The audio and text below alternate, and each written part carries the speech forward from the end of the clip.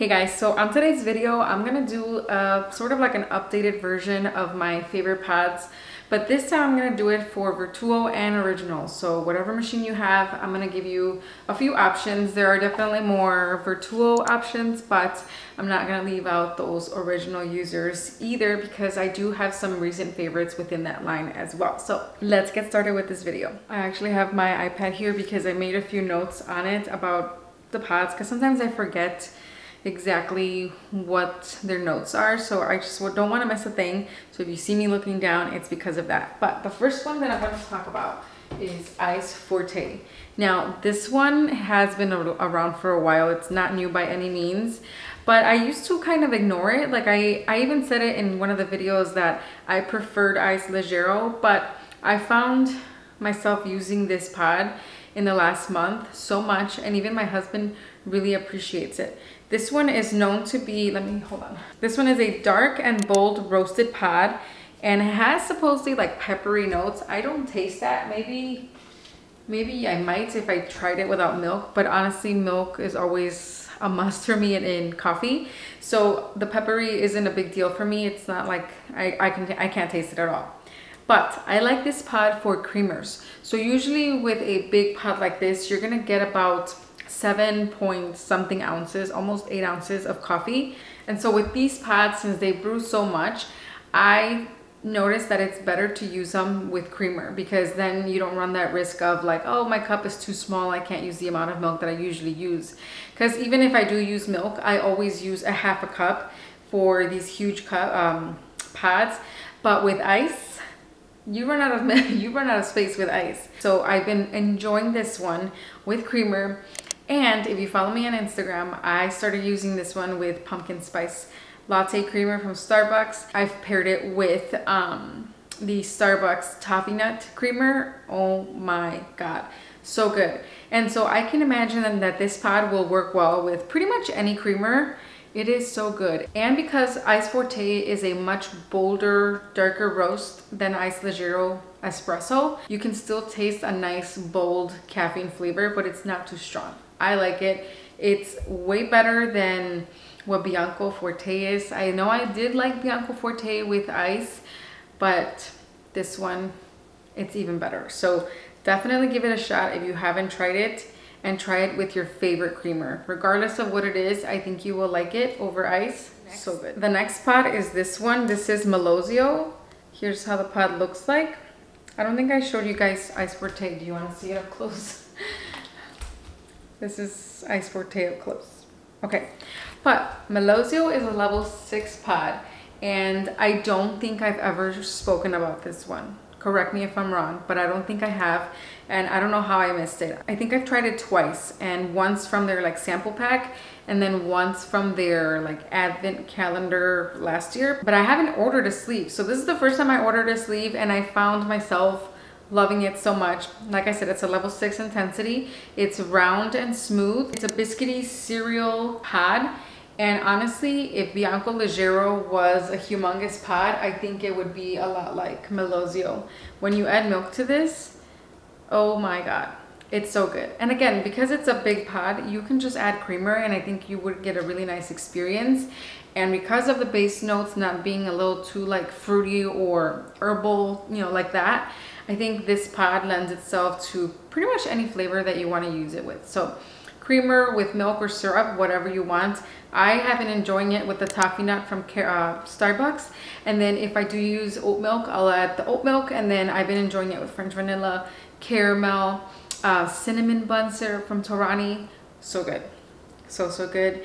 You guys have to try it. And by the way, I shared on Instagram, I got an email. I'm sure if you guys have emails from Nespresso, then you already know.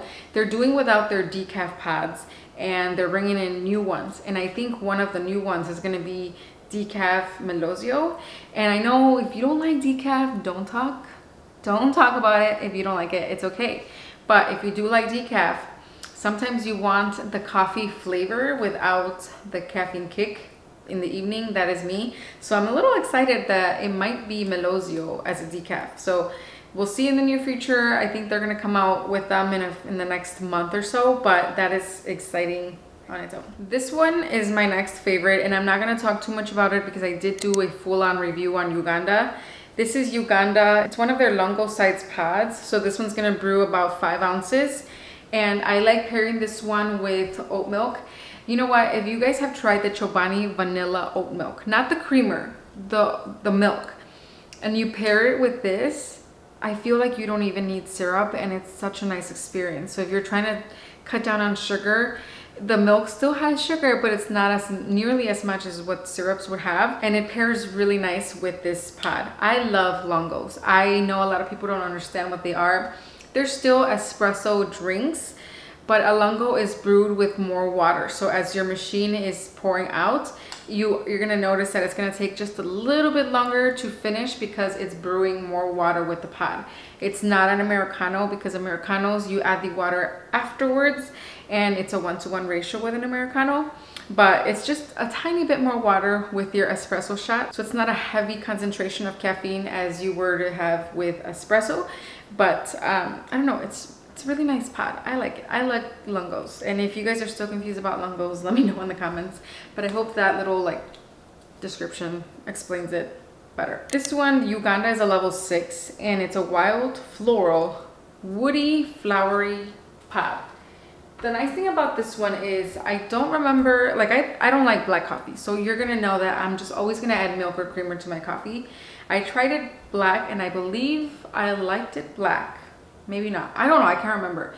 But once you add milk, I feel like that flowery like stuff goes away, and the woodiness, it's so good. It's a really nice experience. It's a pod that you have to try, and if you want to try it with syrup, I would definitely do French vanilla. I don't know what it is about that French vanilla from Monin. It pairs so well with a lot of pods, and this was one of them. Uganda oat milk. If it's not flavored, then you would put French vanilla syrup, or just oat milk vanilla. So good. And it has to be the Chobani one. I don't think I've tried any other ones vanilla flavor. That Chobani one's vanilla flavor is spot on, very potent. So if you don't like vanilla, maybe don't try it, but I mean, if you like vanilla, I think you would really enjoy that one. So this is another good pod that I've been enjoying. This one is Voltesso. Ooh, it's another one of those pods that I've tried with their sample pack, but not really have purchased it on my own. And I don't know why, because it's a very classic pod. I would really call this a classic pod. The only sad part is that it's a single espresso, and I wish it would be double espresso. I honestly think that Vertuo should only have double espressos, in my opinion, but I don't know. All right, so Voltesso is a light and sweet espresso pod. It's a level 4. It's very biscuity and winey. I wouldn't have guessed winey. I almost bet you that winey goes away with the milk. It's round coffee that reveals biscuity notes and pronounces a distinctively sweet aroma thanks to its South American Arabicas. Blend Voltesso with milk for a delicious new take on this espresso for an even smoother result. That's what it is. It's very smooth, and you could definitely taste those like biscuity notes. I'm gonna have to try it without milk. I've never tried it without milk, but I think that's when you would actually taste like the winey notes. But with milk, it goes away. I'm assuming, because I don't taste that. But this one is nice for your favorite recipes. Like if you want a caramel iced latte, if you want a French vanilla latte, whatever kind of lattes that you want, this is gonna be your go-to. But again, I like my lattes with a double shot of espresso. So I almost wish they would make this as a double, because otherwise I have to use 2 of these.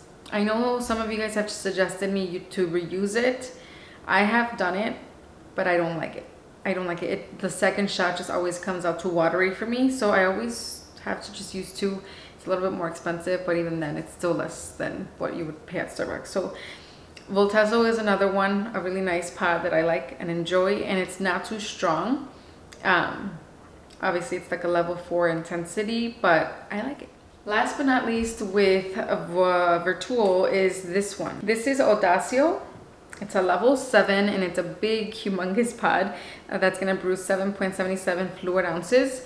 And this one, when I need, and okay, so I don't know if you guys know, I've been meaning to mention it because somebody mentioned it. I don't know if it was on YouTube or Instagram, where they thought that the decafs, they thought that Altezio wasn't a decaf because of how strong it was. I think Altezio is like a level 7 or an 8. So I wanted to address that because the level intensity that you guys see does not refer to the amount of caffeine that you guys are gonna get. It refers to the intensity of the flavor, the roast of the coffee. The higher the number, the stronger the roast. So Voltesso, for example, is a level 4. That's considered more on the lighter side of roast. And then this one is a level 7, so it's gonna be a stronger roast. You're gonna taste more coffee flavor. It doesn't refer to the caffeine at all.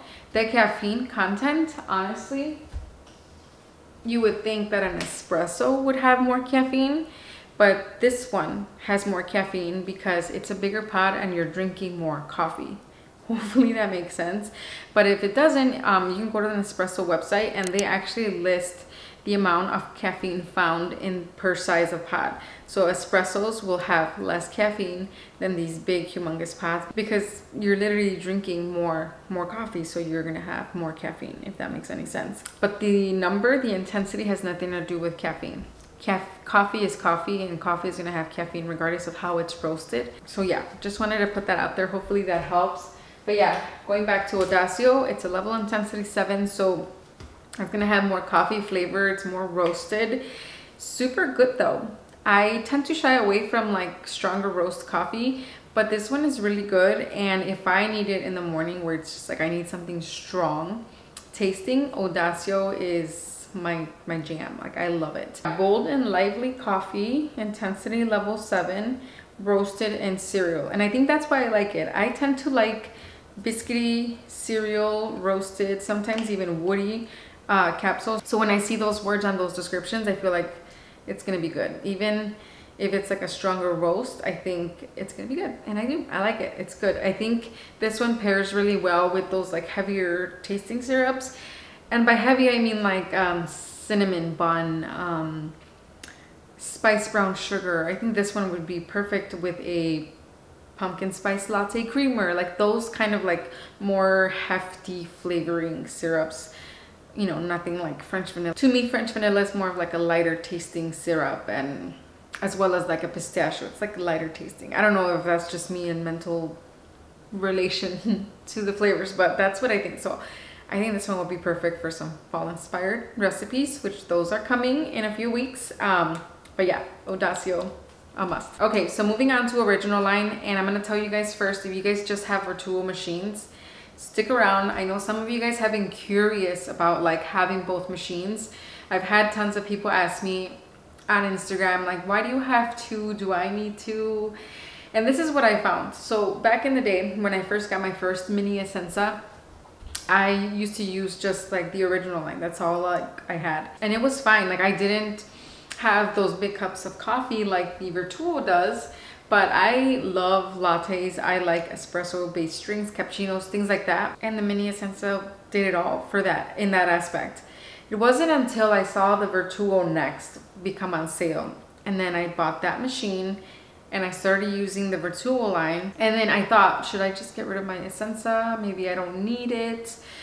But I just never got around to getting rid of it. And I started noticing that the Vertuo pods weren't always available with the original line, and then some of the original line pods weren't available with the Vertuo line. So I decided to keep both, and right now I buy from both lines and I like it. Really quickly, for example, we have the Vertuo line Ice Forte. This is coffee, this is not espresso.